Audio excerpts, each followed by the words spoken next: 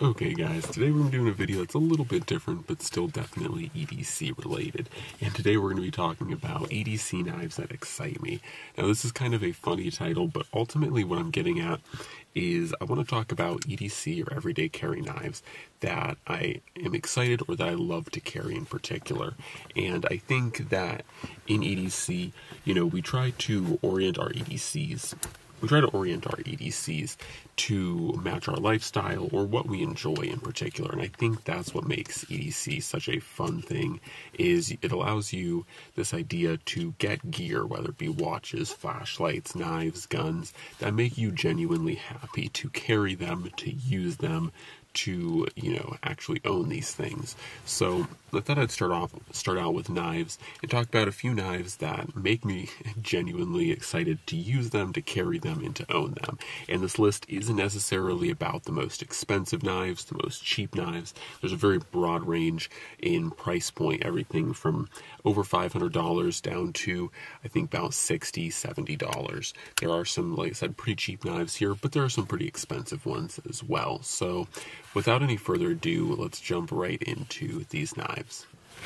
Okay guys, this is Matt from the future, just reminding you that if you want to see more Alaskan gun, EDC, survival, and bushcraft content, make sure that you hit that subscribe button, ring the notification bell, and of course leave a comment and a like while you're at it.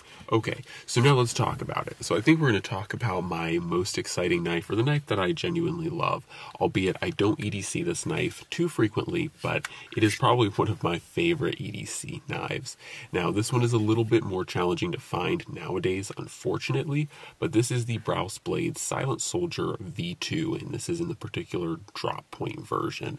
But this is a tiny little neck knife, and it is just such a fascinating knife because you have these two holes that you put your index finger and your ring finger through, and then your middle finger goes right here, or right here I should say, and it's a 3-finger knife. It's just really weird design, and when you look at this knife you're like, how in the world does this thing work? But it does work pretty darn well. Now like I said, Browse Blades has kind of gone missing, if you will, from the knife community. He's not really, or Jason Browse isn't really making much anymore, but he did make these Silent Soldiers for quite a while, and if you are really ambitious about getting one, these things still turn up on the secondary market very occasionally, but for the most part these guys are pretty hard to find. But I really like carrying this little thing. It's a tiny, primarily neck knife driven EDC knife, but it does the job very well, and this one I believe is made out of D2. But yeah, so this little guy is just really cool, and like I said, it's such a fascinating piece because, the rest of these knives all kind of look like knives, or traditional knives, I should say. This does look like a knife, but this is just such a different kind of knife, and it's so small, so compact, but yet is surprisingly comfortable to hold and use.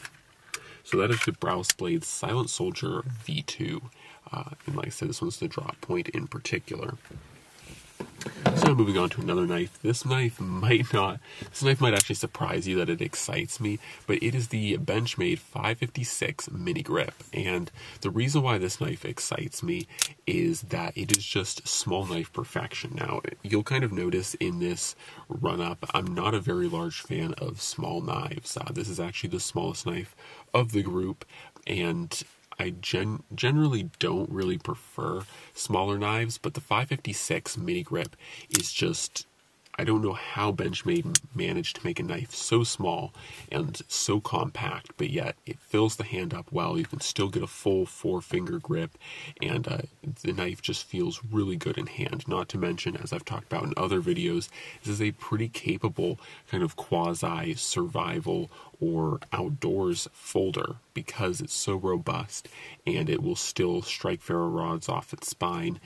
It's pretty capable, and this one I have gone ahead and I think made this knife as perfect as it can be by adding the Benchmade bug out clip to it. I still don't know why they don't add this from the factory, because I think the mini grip, they add the full-sized kind of standard Benchmade clip, like it says Benchmade on it. In that Benchmade clip, is just too big for this knife. Like, that's too much clip, and it really covers about half of the knife. Whereas this bug out clip, one is deep carry, so that's an advantage, and two, I think the bug out clip actually matches the size of this knife. So, like I said, I went ahead and added a bug out clip to this blade because I think it's a superior clip and really helps make this knife just perfect. Like, the mini clip matches the mini characteristics of this blade, and I like how you can get kind of wild colors for the mini grip. This one, of course, is like a cyan blue, and it just looks great to me. The action is great, very smooth, and of course the lockup is solid. Just overall, it's hard to find a blade this small for me that feels so right. So we're going to jump over to the next kind of smaller blade, and this is the kind of last of the smaller knives, but it is the Spyderco Para 3. And I've had a few Spydercos over the years. I really haven't found a Spyderco that I didn't like, but the Para 3 for me is, in my mind, what the Paramilitary 2 should have been. This knife is just very compact in blade and in handle, and I feel like with the Paramilitary 2, it felt like there was always a lot of handle in comparison to the blade length. Like, the blade felt small for the amount of handle that was given, whereas the Para 3 feels like the blade to handle ratio is still smaller. Like, the blade is still definitely smaller than the handle, as you can see. You know, it still is a little bit, it feels a little smaller, but at the same time, it feels better. The handle to blade ratio feels better on the Para 3 than the Paramilitary 2. That's why I don't really carry the Para 2 or Paramilitary 2 anymore. The Para 3 is just much better, in my opinion. And once again, similar to the mini grip, there's tons of traction, and the handle, whether you're choking up on the choil or whether you're back on the actual handle itself, feels really good, feels pretty right. Once again, similar to the mini grip, I think the only thing that I dislike about the Para 3 is the fact that the clip is a standard Spyderco clip, and it just feels very large. Like, you can see that it takes up over half of the handle, and I dislike it when you have these small knives that companies just throw a generic clip on, because usually, you know, these generic clips are meant for much larger knives, or at least larger handled knives. So when you have a smaller blade, you can see that your clip just ends up taking up a lot of the blade. Like, this is 3/4 of the blade that clip takes up. And so what that means ultimately is when you're handling it, you do get a little bit of a hot spot due to that clip, because the clip is now so much further forward on your hand that it doesn't feel quite as right. So of course you can get aftermarket clips, but I'm saying out of box, this clip is a little bit too big. Aside from that, of course, this blade is very smooth with the compression lock, and of course, no blade play out of that awesome compression lock. So, very sweet package, and when I want to go for a smaller EDC blade, usually I will grab one of these two guys, and if I want to go as small as possible, the mini grip, but if I want something that's a little bit more substantial, the Para 3 is definitely the choice. So next to that is, still talking about smaller knives and lightweight knives, is the Benchmade Bug Out. This is a 535. I believe this is the BK 2002. This is the Blade HQ exclusive with the green kind of, with the green accents and the gray G10, but in the 20 CV blade. But aside from that, the Bug Out is a pretty fantastic knife. Now, I have actually owned a stock Bug Out in the past and ended up letting that one go, but I wanted to get another one back because I really enjoy one thing about the Bug Out, and that is how you can have such a full-sized blade, or such a full-sized knife in handle and in blade length, but yet, because it's so thin and so lightweight, it still feels, I mean, it's actually lighter than something like this mini grip, the 556 mini grip. It's actually lighter than that knife. It's just a larger package. So when I'm looking to carry something that I don't want to notice, or that I don't want to, deal with the bulk or the heft of the blade itself, I like having the Bug Out because it still gives me a lot of the features or a lot of the comforts that come from a full-sized knife, but at the same time, not but at the same time, it handles weight very well. Like, this thing really disappears. So whether I'm using this thing for outdoors, which I think that this is a well-suited knife for that as well, or if I'm EDCing it, kind of urban city life style, this knife just fits in very well. And of course, the axis lock, very smooth, a little bit stiffer on this one because it's still pretty new to the collection, but it's working its way to being smooth. So anyways, this is, like I said, the Bug Out 2002 edition, or the 535 2002, I should say. And this is just a really great knife, like I said, for having more of a full-size knife, but without that heavier weight attributed to it. So now we're getting into some of the larger territory. The first one we're going to start out with that excites me is, of course, the Microtech Ultratech. I have a couple of these and have had a handful of these throughout the years, but what can I really say about the Ultratech? It's a really nice knife. It's a cool kind of blade due to the fact that it's an OTF. And here in Alaska, we're actually legally allowed to carry OTFs and actually just about any knife by law. We passed laws, I think it's going on nearly 10 years ago, but it's been a while, but we can legally carry OTFs. So it's kind of one of those things that because we can, it's cool to have an EDC OTF, because who doesn't like just popping out that blade and, seeing like an OTF?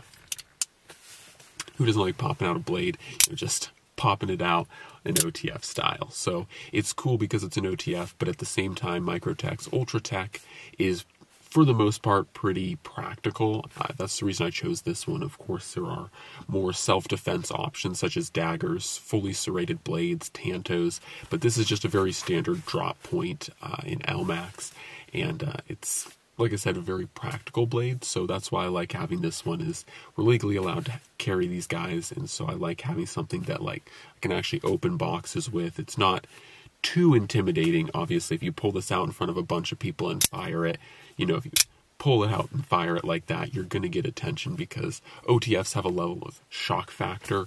But aside from that, it's a fun blade to carry, and like I said, Microtech does an excellent job making really solid OTFs, and I've had quite a few of them, always enjoyed them, this one included. So now we're moving into a little bit more high-end territory. We're going to go with I think we're kind of working our way up size-wise, so we'll go with the large Sebenza 21 in that beautiful Tanto. And I know for a while I had an Insingo grind Sebenza, but I do have to say I think the Tanto tip Sebenzas really take the cake. I mean, that drop point is great. I do like the drop point Sebenzas and Inkusis, but that Tanto just looks so intimidating, and the way that they grind it, it looks awesome. I mean, the whole blade kind of just flows, and so I absolutely love the Tanto tipped version of the Sebenza and the large Sebenza, of course. And so this knife, for me, it excites me because it's such a high-quality blade, such a high-quality knife, Sebenzas, and really Chris Reeve knives as a whole, if you've been around the channel for any time, hold a very special kind of part in my heart. I love CRK. I think they make fantastic products that, even if you modify them, these knives are built to last forever, to keep on going, keep on trucking, and yeah, there's nothing that I can really ever complain about with any CRK knife that I've ever owned. I love them all. They come so sharp out of box, and yeah, the grind is great. The hollow grind does a great job at really just slicing through materials so effortlessly, and there's just a level of class to the CRK that's very hard to beat, and I love these knives for high-end carry. It's very hard to beat a good old CRK 21 Sebenza, even though the 31 does exist. And I like the 31 just fine, but the 21 for me, I like the aesthetics a little bit more, and I like how the handle is shaped a little bit better. So especially with the inlaid versions of the 31, they have like a single piece of micarta or carbon fiber or wood, whatever the inlay material is. I like how this one has the dual, kind of like there's two pieces of inlay. So I think personally to me it looks better, and I just like the lines of the 21 a little bit more than the 31. But still a fantastic knife, and there will probably be an Inkusi added to this list shortly, just because I do love the Inkusi as well. But for now, just the 21, and the 21 excites me, like I said, because it's a fantastic knife. So the last one on the list is the Benchmade 630 Skirmish. Now this is the full size, and admittedly, I don't EDC this blade too much anymore because it is a big, big girl. I mean, this is a big knife. If you guys can see, I mean, this is a large Sabenza right here, and this is the 630 Skirmish, and you can see that it is a few inches, if you guys can see there, it's a few inches taller or larger or longer than the Sabenza, so this is by no means a small knife. And I'll show you some, just for size reference, the earlier talked about 556 mini grip against the Skirmish. It is a big, big blade, so you guys can see that. That's why I don't EDC this too much, but this is a knife that when I do EDC it, it definitely excites me, and I really love having this knife in the collection, primarily because, I've said this before, but as I was growing up, there were a handful of blades, EDC knives, kind of tactical folders that were grail knives for me. One of them was the large Sabenza 21, which I've had a couple of them now, but this is my current, and the other was the 630 Skirmish, and these are not the easiest thing to get your hands on. They may not be the hardest either. There's still quite a few that run around, but these have been long discontinued by Benchmade. I believe at least around 10 years these have been discontinued, so they are harder to find. But the Skirmish is made by Blackwood, and I love the way that this blade is done. It's very unique. It has a very slight recurve to it, as you guys can probably see. It has a whole bunch of holes drilled in the top, and just the whole blade profile is very different, very unique, similar to the CRK Tanto. It's just a unique looking blade, and I love the way it's done. And even to this day, when it came out in S30V titanium, it was definitely ahead of its time, but nowadays S30V is a pretty common steel, but still not bad, and it's a testament to the materials that were used to make this blade, because S30V is still very prominently used in the knife community. So this thing has held up and aged pretty well, and once again, these are not cheap knives. They run in the same range as the Sabenzas, but overall, it's just, like I said, for me, it excites me because it is a grail knife, and I look at it and it's such a striking design, whether you look at the handle, whether you're looking at the blade, or really the whole package, together. It's just such a striking design. It's so different, but yet large, comfortable, roomy, and truly this could be an excellent tactical knife as much as it could be a box opener, which it has definitely been for me. But like I said, I love this thing, and it is a sweet, sweet blade, and definitely a grail knife for me. This is one of those knives that will never be going anywhere because I've wanted one for so many years, and for a large portion of time it was just really out of my price range, and by the time I would have the money to get this knife, I could never find one. So I'm very grateful that the stars kind of aligned with this. I had the money, and I just went for this knife, and yeah, so that is the number one knife that excites me. The 630 Skirmish is a very, very awesome blade. So hopefully you guys enjoyed this video. As always, God bless, and I'm out.